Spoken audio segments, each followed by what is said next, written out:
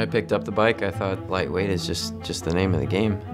It just kind of feels fast. It seems crazy that a bike can be that light. The first impression I had of the bike was I was really surprised about the handling and the feeling you just have on the bike. I mean, this is the most important thing for us.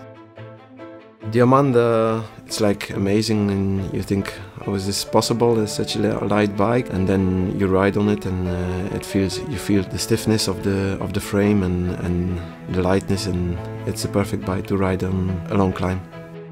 It's light, stiff. It's really good for the descent, and of course, really good for climbing. No, you can't ask more. No. When you're accelerating, it feels stable, and the handling is perfect.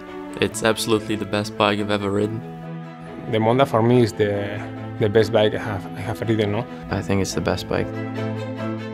It's a perfection.